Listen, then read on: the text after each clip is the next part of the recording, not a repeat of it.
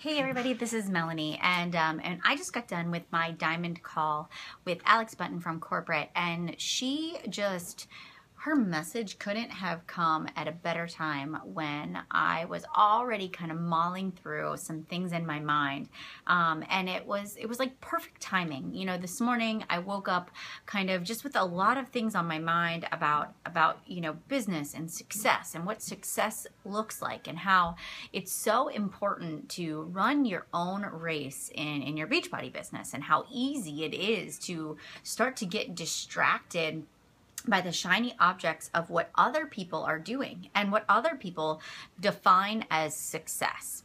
And as I was getting ready this morning, I just thought to myself, like, I am enough. I am doing the absolute best that I can do for the amount of time that I have for the style that I want to run my business, and I am happy with that. And so whenever we were talking this morning about what is your personal best and being proud of that, I really got to thinking, like, I couldn't run my business another way. Like, when I look at how other leaders and other people out there grow organizations, I think to myself, that's not my style. I wouldn't do it that way. Not that it's a wrong way, but it's not what lines up with my values and my priorities. And I think that's what makes each coach in this organization different, is that we have a different set of priorities and values that we align our business with. And we are attracted to other people with the same values and priorities. And so when I say, what is my personal best that I would be proud of at the end of the day, I have a few key things that stick out to me. It's integrity. It's leading with great discipline. It is being somebody that cares about the team that they're developing.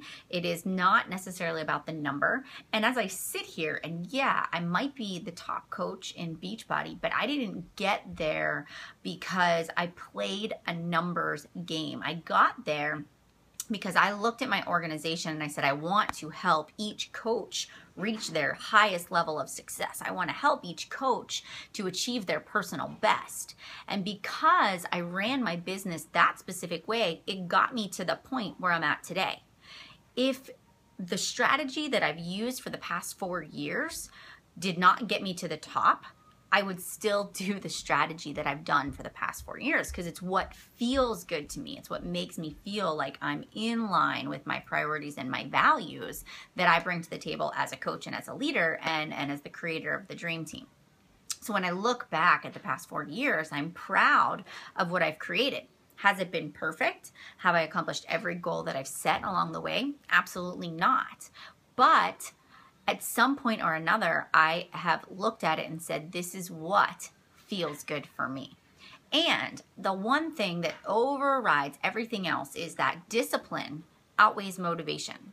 You can have people that are sprinting in their business right now, right? And they're just burning the candle at both ends, and they're highly motivated by a rank, or they're highly motivated by the income. But when you achieve that rank or that income or that status, do you feel like it is still your personal best? Are you proud of what you accomplished because it makes you feel good about who you are?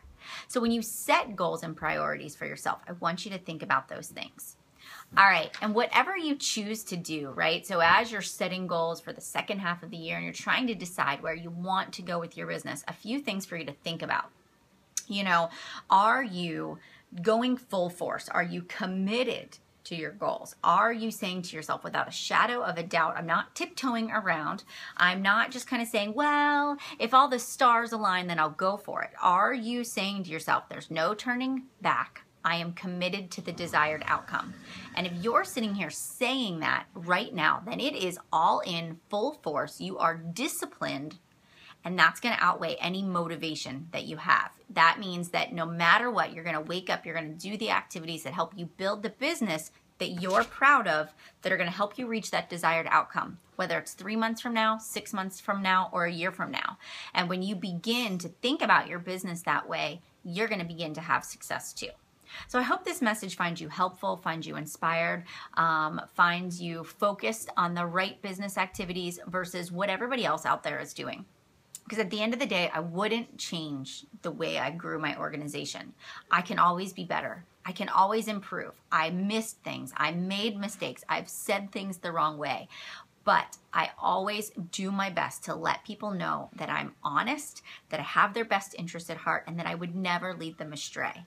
And I want my coaches and my team to know that every business decision I make is for the team as a whole, so that we're all better because of it, not just one versus the other. All right, I hope this helps you focus. Let's set those goals. Let's make them happen. Let's finish the year strong. And I want each of you to just be your personal best. And I want you to know that that is enough.